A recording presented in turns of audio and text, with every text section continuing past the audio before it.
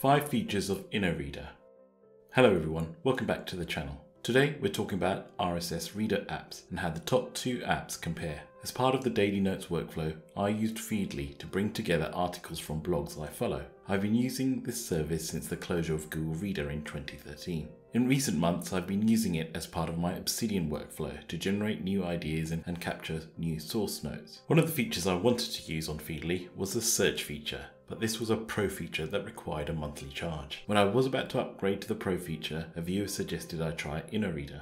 I've read from online reviews that Inoreader has a better pro feature set and is slightly cheaper, so I thought I'd try it out. In this video, I'll list out the 5 most important features of Inoreader that I use and compare them against Feedly to help you decide if it's worth the switch. The 5 features that I'm going to look at are search and filtering of articles from different sources, user interface to help me process the articles to find the ones I want, a way to manage my email subscriptions so they do not flood my inbox, integration to other applications so I can use them all in my workflow, mobile app to let me quickly review articles and bookmark the ones I want to read. If you are interested in more techniques, tools and hacks for your workflow, please subscribe to my channel. If you enjoy the content and found it useful, please press the like button. One feature that was not available on Feedly free version was searching through articles. Having the ability to search through hundreds of articles saves time and helps you find the articles you want. In Feedly, to search articles, you need to upgrade to the paid service. This feature is free on Inoreader without a subscription. If you upgrade to Inoreader Pro version, you can also run Global Search. Global Search provides you access to search Inoreader's internal database of articles, as well as Twitter and Reddit. Another feature that I was interested in was rules. Rules allow you to apply actions based on the properties of an article. For example, I'm always interested in reading about Obsidian workflows, so I added a rule to start any articles that refer to Obsidian. This feature lets me focus on the articles I want to read first. The final feature in this section is the filtering of individual feeds. Some blogs that I follow cover many different topics. By being able to filter out for certain keywords within a blog, I'm able to focus on the articles I want to read. Let's see these features in action. In search, you can choose to search in a particular folder or groups of folders, as well as other attributes to filter on. Global Search has the same features, but you search the internal database, which includes Google News, Twitter, and Reddit. I like that you can subscribe to the topic. If you subscribe, the topic gets added to the active search. To activate rules, you need to right-click on a folder and select Create Rule. The rule I use most often is tagging articles based on keywords. When the subscription publishes them onto the feed, Inoreader tags them. The tagging allows me to see if there is anything of interest without using the search. I do this by setting a rule name, entering when I want the rule to activate, enter a condition to meet, enter an action, in this case set the tag on an article to personal automation. These tagged articles can be seen on the tags folder. Feedly doesn't have rules, but it does have Leo. Leo is an AI that can learn your preferences. This helps to filter out articles to show you only the ones you need. This feature is only available in the Pro version.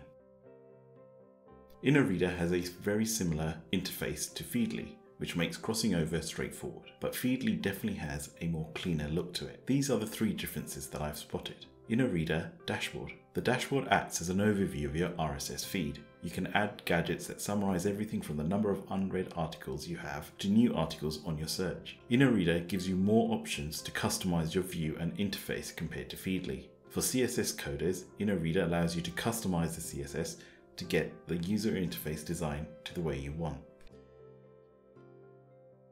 Another area in which Inoreader and Feedly support is newsletter management. If you subscribe to many productivity and technologist newsletters like me, you might find your email inbox filling up. I often end up deleting them without even reading to focus on actual emails that need my attention. Inoreader allows me to manage these within its service. To add a newsletter, you need to choose Add Newsletter option. From here, you need to add a name, for example, productivity, and Inoreader will provide you with an email address to use for your newsletters. You can set up to 20 different emails, and they act the same as any other feed, so you can add filters, create rules, apply tags, and search for them. Another feature that is important to me is integrating with other services. Inoreader lets you share with Facebook, Twitter, LinkedIn, Reddit, and many more on the free version. On the other hand, Feedly lets you use Facebook and Twitter on its free version. making you pay extra for services that are free on Inoreader. The most important feature for me was connecting to Readwise for highlights. I needed this so I could transfer my highlights into Obsidian using Readwise Community plugin. Both Feedly and Inoreader offer this now if you have the Pro versions. To enable Inoreader to Readwise connection, you need to provide Inoreader with Readwise token in the Preference, Share, Save and Login screen.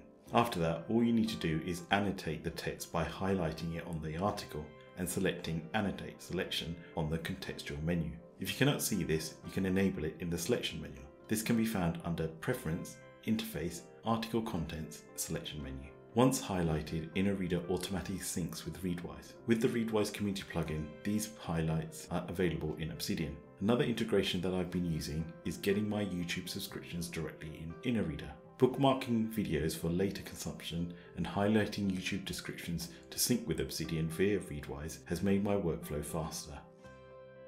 Both Inoreader and Feedly offer similar iPhone apps. I needed the app to process articles as quickly as possible and let me read on the go.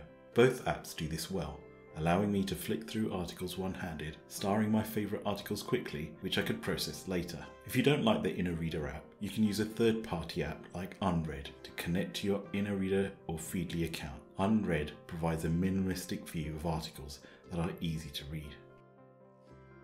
I think Feedly has more to offer when it comes to professional features if you include Leo's features, which can filter your articles as it goes along, rather than you having to set up rules. If you don't need these features, you can switch to Inoreader Pro subscription to save money. If you are looking for a free service, I would recommend Inoreader, as the session rules features allow you to manage your subscriptions quickly. Remember to subscribe and like if you found this video helpful and would like to see more. If you enjoyed this video, check out my video on Readwise, which is a service that lets you store highlights from different sources.